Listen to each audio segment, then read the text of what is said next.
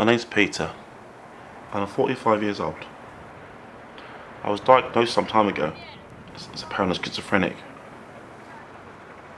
I like to travel the buses and get out and about as much as I can. I like to go to different towns, different parts of London to watch the people. I like to observe them, go to work in the morning. It reminds me of when I was working. This is pretty early before the rush hour.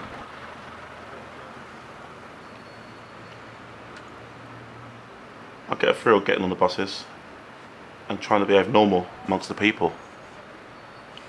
I have problems sometimes with the bus drivers. Not this one, she's very nice. They see a travel card and they sometimes wonder, what are you doing with a travel card like that? They have no idea that I might be a schizophrenic.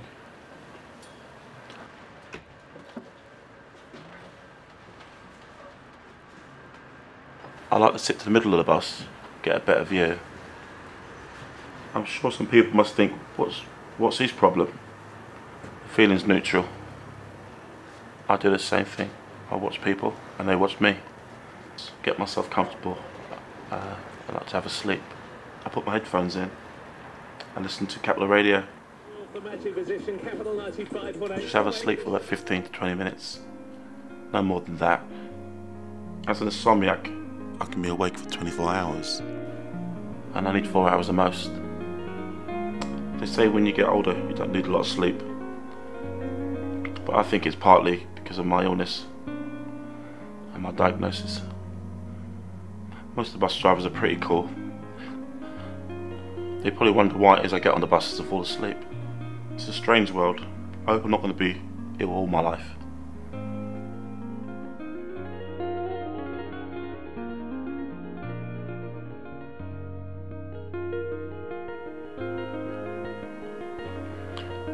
The buses can be pretty eerie. I'm sure they're haunted.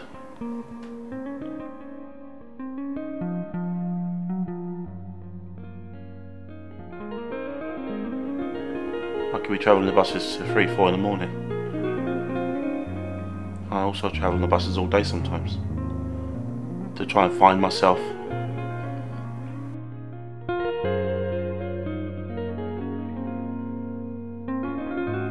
There's no one around. It could be pretty lonely.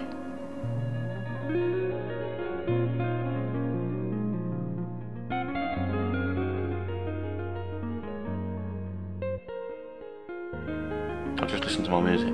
It's just me and the bus driver. It's very eerie.